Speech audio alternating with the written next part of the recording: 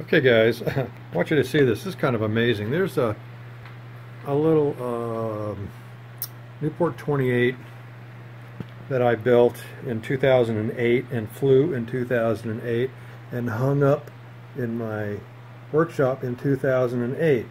I just took it down the other day because I wanted to clean it off and then put it in another location for display. I don't intend to fly it anymore. It's very, very brittle.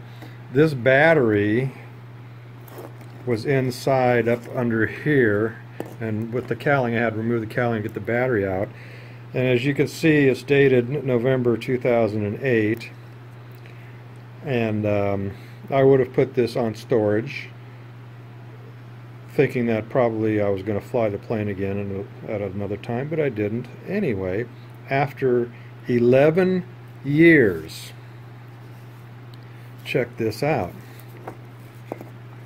The damn thing is still at storage voltage.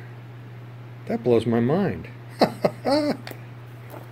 Holy smokes, this is a 10 battery. Look at that, 15C. Wow. Who would have thought, huh?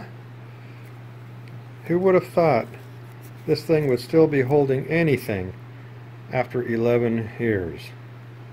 Pretty amazing, huh? Yeah, okay. Well, anyway, here's my custom Newport 28. Oh, I've flown it twice. It was pretty skitterish, but it was cool. Okay.